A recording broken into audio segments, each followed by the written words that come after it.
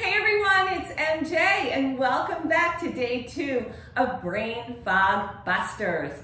Today's pose is downward facing dog, Adho Mukha Svanasana. This is a fantastic pose to awaken every part of your body. You're going to stretch from your head to your toes.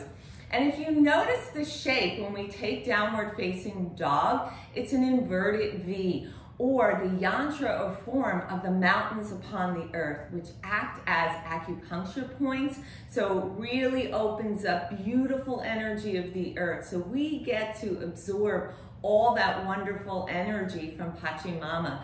The mountains are majestic, and they also represent inner knowledge. And inner knowledge is based on sitting in meditation. So when you take downward facing dog, you become the mountain. It is as if you are moving inside the mountain into that stillness and that quietude, which of course will bring about clarity and focus. So let's get right to it. You want to begin on all fours or your quads or peg. Think about your hands being shoulder width apart, the wrist and the shoulders being aligned here. Spread the fingers wide. You're going to tuck out your toes and glide the hips upwards towards the dome. Now, depending upon your practice, your knees may be bent, your heels may be off the earth here. Eventually, the thigh bones will move back and the heels will find a descent into the soil of the earth. So let's go through a few cue points. We begin with the hastas or the hands. You want to make sure that you're fully grounding them into the earth. So feel the base of the knuckles, the metacarpals, and then gently squeeze the index and thumb towards one another. You want to let the head be heavy. We don't want to crank the neck and look forward, but rather let it descend towards the earth. And then begin to glide your gaze from feet to shin to knees to thighs and eventually to the belly or the hara. Very important, because that's what's going to create what we call a Jalarabandha lock or a chin lock here. Because when we take this pose, we actually come into a full seal or Madhat seal, which brings about clarity and lightness of the mind.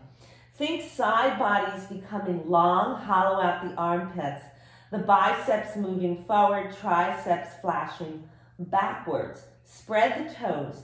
Don't front load in the pose, meaning taking everything into the wrist, but rather keep gliding the hips upward so you can actually feel the energy moving into the feet or the padas here.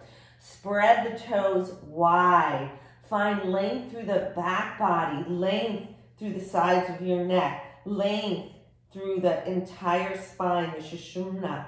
And then because of this inversion, we're bringing beautiful blood flow throughout the body and into the brain here. So continue to gaze towards the hara or the belly, and we're going to have a reverse flow of the energy. Everything that normally moves downward from the hips now is going to move upwards towards the heart, creating that full Madhat seal. Gently release from the pose, the knees come down. So when you take downward facing dog, you want to make sure you go through those cue points and then spend a little time there as long as you can. Again, it's in your practice. And then just begin to breathe. Really find the breath body.